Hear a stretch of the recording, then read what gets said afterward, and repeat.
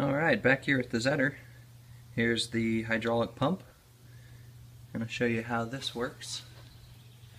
So as you can see, here's the rear differential of the tractor up to the transmission, and as you shift through the different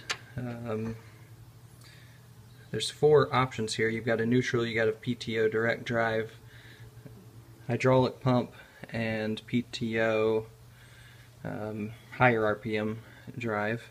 So as you shift through those, you're moving this gear back here, which does a few things.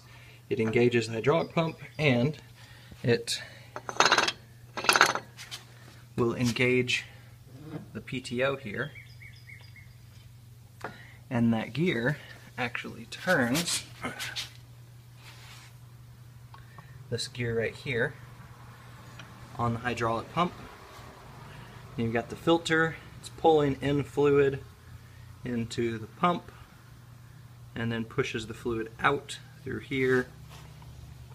And then this is just a high pressure release valve, and then the fluid actually goes through this casing and then comes out through this port on the other side, which then, once this is mounted onto the bottom of the tractor, under there, this tube is coming up from that port on that bottom case.